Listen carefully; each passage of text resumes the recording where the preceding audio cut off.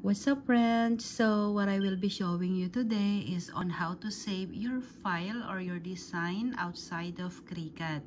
But of course, before that, if you are new to my channel, please hit subscribe and hit the notification bell so you are notified for all the videos that I will be posting. So let's start.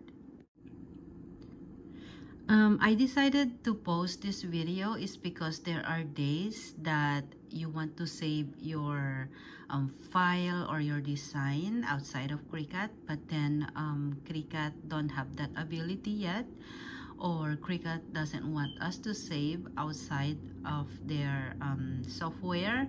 So just want to let you know that there are ways that we can save the file outside of it.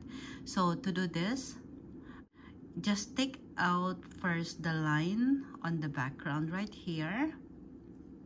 So by clicking on this corner on the left corner right here, if you can see it, it's right here. I'm moving it to my cursor.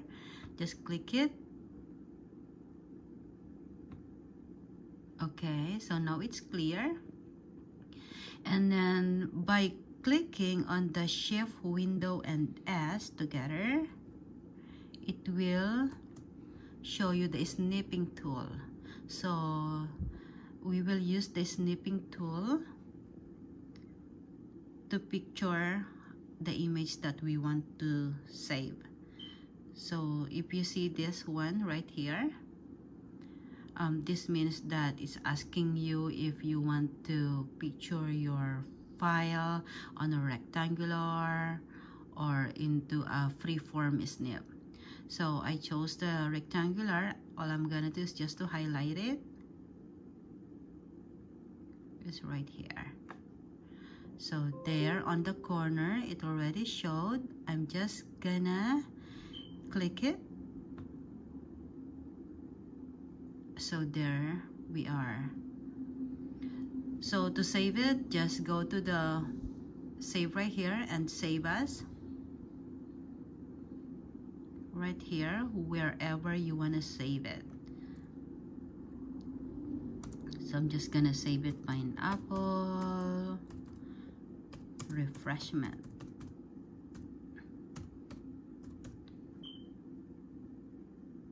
Under my desktop. So save. So there you go, my friends. Your file is already saved outside of Cricut.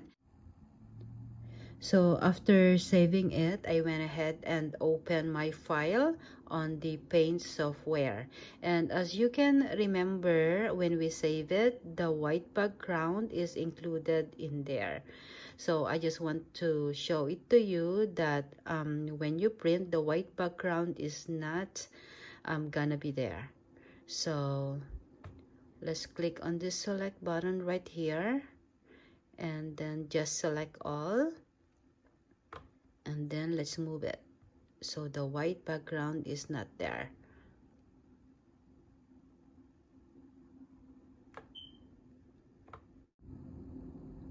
So there you go, my friends. I hope you liked the video, and again, if you are new to my channel, please hit subscribe and hit the notification bell so you will be notified on the next video that I will be posting.